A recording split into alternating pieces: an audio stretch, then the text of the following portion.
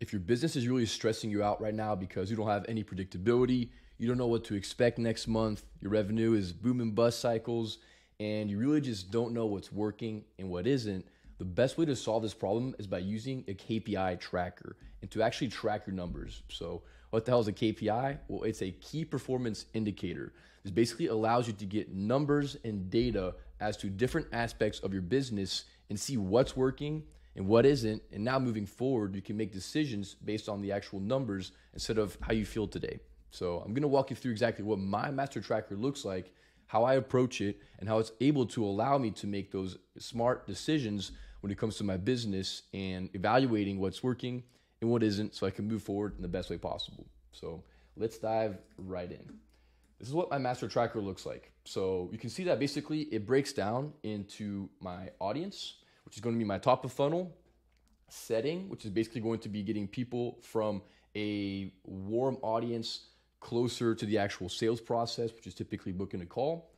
And then once we have them on the call, how qualified are they? And then the actual money making part. Okay, so I'm going to break everything down, but basically, as you'll see throughout this video, I'm able to actually really track the numbers, see what isn't working and what is, and then I can basically make adjustments inside of my marketing, inside of my funnel to then get everything moving a little bit better.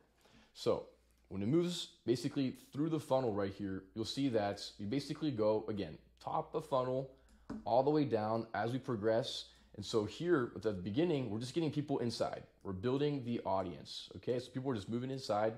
So what do we track at this level right here? Well, I'm gonna track exactly how many new followers I'm getting. So these are new people that are coming into my world that don't know me, that are just now starting to follow my content. And then I'm going to track how many of them are qualified, meaning that they're actually going to be my target demographic that I'm looking to work with. So in our case, we want to work with online coaches. Thankfully, they're very easy to target because I can see right on their profile whether or not they have the actual I help statement, if they got a link in their bio, if they got different things with the lead magnet, what have you, if they have some content. If anyone's got something like that, well, they're most likely qualified for my program. And so I would be able to mark them off as qualified. And the reason this is important is because now I can track as a percentage based how many people are coming into my funnel that are actually qualified. So let's say, for example, that last month maybe I got 300 new followers, and then maybe let's say 120 of them were qualified. Okay, so in this case, I have a 40% new follower to quality percentage. So then once I start to have these percentage numbers and the costs, I can figure out, is that actually good or not? And if it's good, great. Whatever I'm doing right now is working. Let's either ramp it up or just maintain. If it isn't, there's some kind of issue going on. So in this case right here, if I'm on the very first step, I'm working on my audience. If it's working, great. I have perfect ads. I have really good content. Everything's working together. But if I'm not, if I'm in the lower trenches here, if I'm getting less than 10%, as you can see, I have different data points that I'm shooting for. If I'm below 10%, that means that I'm most likely not calling out my avatar very well. Maybe my content that I'm using inside of my ads just isn't resonating with people. Maybe I'm just not pushing away the wrong fit and I have too many random people hopping into my funnel or into my profile. So I basically have something that's not working. And so if I have a marketing plan running right now and I'm getting everything else working, I'm getting really good scripts, I'm getting people to book calls, I'm hopping on the calls, but I'm just not closing deals. If I don't track my KPIs, I would know what's working and what isn't. But in this case, let's say that, for example, out of my new followers, I got maybe 20 that were actually quality fit. Well, maybe I'm getting everything else right. Maybe I'm really pushing hard to get calls booked and everything, but I'm not closing any deals. Well, if I'm not closing any deals, it's because I'm most likely not talking to the right people. And that's because I have very low quality followers that are coming into my funnel. You can't fix the back if the front isn't working. If I'm not bringing good people into the funnel, it doesn't matter how many calls I book because they're not going to be qualified anyways, right? And so that's why it's really important for me to figure out exactly what's working and what isn't. So if I have a lot of good quality leads coming in, now that's a good thing that I can then either ramp up my ad spend or I can just maintain my ads and focus on the rest now. Okay, so that's the first part with the audience. I want to have ideally over 30%. Okay, so with our marketing, we typically run top of funnel follower ads. So we're just encouraging people to basically follow our profile, because whenever I do my marketing, our goal is to basically grow the audience. It's a little bit more of a long-term play, but as you grow your audience, you're going to nurture them with content, and eventually you're basically going to sell them before you actually go for the sale. So I like this type of marketing. If you do have a different type of marketing, and so for example, if your cold audience conversion is through a VSL ad, you might not be focusing too much on your followers, because basically you're running an ad that goes straight to a link to book a call. So you might be optimizing for cost per click, for example, or opt-ins.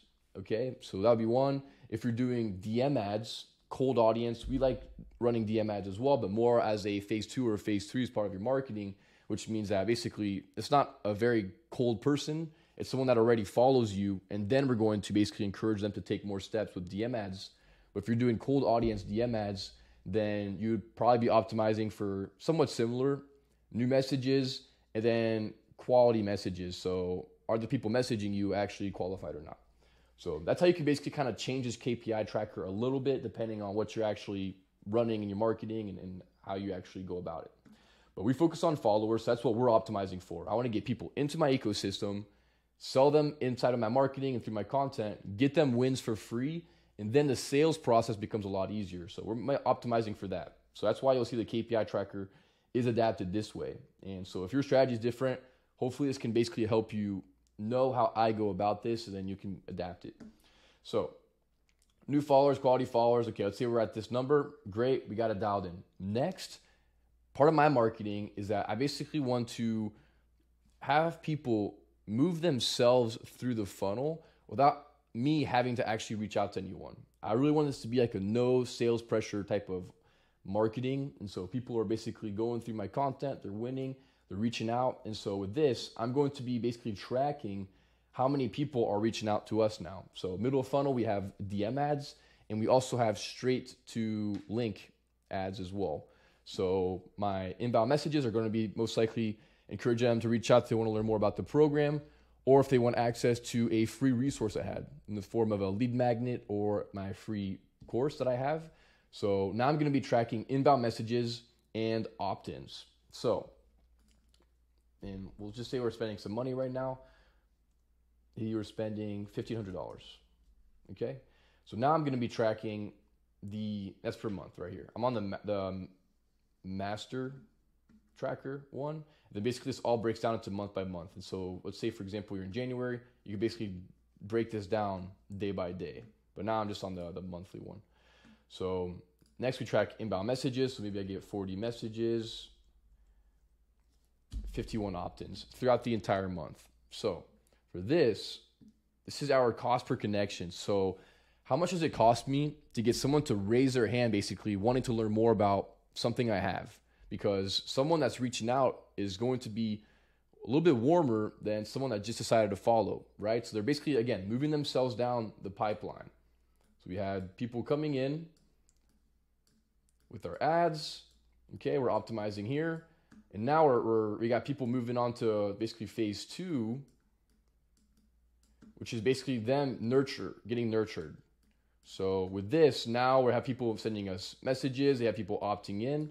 Okay, so now you want to basically make sure we get people through at the cheapest cost possible. So now we want this number to be as low as possible. All the cost ones you want them to be low. So in this case, I also have different numbers as well. So I get really low cost per message, and our cost per click on the direct to link are really, really good. We get it for like around 30 cents per click, which is awesome. And so we're dialed in on this ourselves. And then the message, I believe we're around maybe $6 per message. That's for retargeting. And so usually retargeting, you could be a little bit higher, which is why I have in this trench of 7 to 15, but we really have it dialed in right now. But let's say that at this point, this is our cost per connection. So at this rate right now, if this was how my KPIs kind of came out for this month, okay, I'm really dialed in on the audience, on the top of funnel. This is great. But now something is lacking inside of my nurture process. So either my content just isn't resonating. Maybe they don't really want my free digital assets that I'm offering in the form of that lead magnet or free course. Maybe the lead magnet subject is just something they don't care about, okay? The lead magnet ideally want to be something that's really attractive to them, that gives them a reason to basically reach out, raise their hand, and contact you. So in this case, if my cost per connection is really high, I either have bad ads, I have poor lead magnet, free course, in the form of I basically have bad resource that people don't want. So now, if I was here, I would have to really figure out exactly where am I lacking, because in this case, my cost per connection is really high. So again, we can start to see what's working and not inside of the business because we're starting to use numbers. So now I can see, okay, my top of funnel, my audience building, these ads are great. I'm not going to touch this. This is working as itself. We're good. But now, as we're moving down the funnel, this part, however, isn't working right now. Okay, we're getting cost per connections, but it should be a lot cheaper. I should be getting more people reaching out. So now I need to figure out whether my digital assets are not that great, people don't care about them, or is it just my ads that are poor? So now I'd be focusing on this. Okay, that's how you think about that. And then the next part is obviously having that sales conversation. So thankfully, throughout this entire process, people are watching your content. They're getting a lot of value. Hopefully, they're getting some wins for free. And now they're reaching out, wanting to learn more about your program. And so you're sending the link to book a call. And so now we're also going to optimize how many calls we're actually booking and how much it costs us. So let's say, for example, that we are booking maybe 10 calls. We're booking 10 calls. There we go. Add the formula backwards. So with this, now I can see exactly how much does it cost me to get one call booked. So similar to right here, if you have these KPIs, we're on an overall monthly number as well. So let's say that, if I was doing January, I'd be tracking, I got 1 follower here, I got 4 here, 3, 12, or 42, whatever, right? And then as a whole, I'd be able to see, okay, I got 50 right here. Yeah, I'm tracking it day by day. Okay, opt-ins, calls booked, 1, 2, right? So basically day by day, things are going to fluctuate. But then as you come back here, we'll see as an overall metric, how much is it costing me to get these results? So at a higher level, this is a little bit better to see, because some days obviously I have really great days and some are just slower, just is how it is. But overall, I can start to see, okay, on an average, this past month, it cost me $16.50 to get someone to raise their hand and reach out to me. So every single time I spend $16, I should expect someone to reach out. Obviously, maybe one day it might cost me $8 to get 2, but then the next day I might get, 0 or something. So it's usually an average. And then for cost per call booked, every single time I spend about $150, I'm booking a call. So for call books, usually here, if you're under $100, that's great. If you're between 100 to 200, that's okay. That's okay. And then over 200, it's not that good. All right. So right here, I'm like towards the middle. So it could be better. It could be worse. So right here, if this is what my KPIs look like at the time, then what I really need to focus on is this number right here. Because if I can improve this number, this will probably also improve my cost per booked call because I'm having more conversations with people. Okay. So if this is my business at the moment, again, I can start to get a pulse on what's working and what isn't. So in this case, this is very good. This is okay, but this is probably the most lacking indicator. All right, so then I'd be focusing on this. Then we continue. So we booked 10 calls. Maybe we had, 2 no-shows. We took 8, and then we offered for 4 people, so 50%. Okay, so in this case, no-shows. So we had 10 total calls, 2 no-shows. That'd be about 80%. Okay, so I'm like about in the middle, so that's okay. Offers, quality rate, I'm talking to 8 people, but I'm only offering to 4, meaning that 4 of them were qualified. So I'm at 50% qualified right here. This is a very low number. This means that I'm talking to people and booking calls with people that aren't qualified. So if you're early on in your business, you could be a little bit more lenient on who you actually hop on a call with, because you just need to get some reps. You need to improve your sales process, or your sales in general, your sales skills, your framing and the script. So you could maybe hop on more calls, but ideally, if you're really low on this number, you're doing something wrong when it comes to either the qualification process inside of the DMs. You should be qualifying the lead a little bit more. It could be down to the actual application. Maybe you should be a little bit more strict on the application questions and what you will allow to then book the call. For us, for example, we have them go through the application, and if it's a good fit, they will land on the booking page. If they're not, they get kicked off of the funnel and they get pushed towards my free course, because they can still get some wins over there. They can grow their business to then become a good fit client. That's why I had the free course there. But basically, in this case, we're lacking on the offers section. So now we're talking to bad fit qualified leads. So now I basically need to dial in, okay, I need to be qualifying leads a little bit more. I need to maybe work on my application. Maybe I need to improve my content and have that even more dialed in. Okay, so if I'm getting a little bit stricter here, maybe I end up booking less calls, okay? But then my quality goes way up. In my case, I'd rather hop on less calls with qualified leads, so I'm not wasting time, versus hopping on a lot of calls that are just wasting time, basically, or just useless. That's what I was optimizing for before. I was basically optimizing for cost per booked call. I wanted to get this number as low as possible. We got it down to like $30 at our peak, but I was booking so many calls, spending a lot of time on Zoom, and it just wasn't really driving that much results. We were just hopping on calls with people that didn't have any money, that weren't qualified. So really, the ultimate KPI you want to optimize for is the CAC number, which is the cost to acquire a client. So in this case, for example, we have 7 offers. Maybe we get 2 deals. So let me fix this. So with this, every single time I spend $750, I can acquire a client. So now you're creating predictability inside of your business, basically. You know that whenever I get 10 new followers, 4 of them should be qualified. Whenever I spend $16, someone's going to reach out, raise their hand, and ask to learn more or ask for some kind of resource. Every time I spend $250, I'm booking a call. And every time I spend $750, I'm closing a deal. So if I'm running ads and I want to close 4 deals in a month, I just got to spend $3,000, $750 times 4. Okay? So now you're creating predictability inside of your business.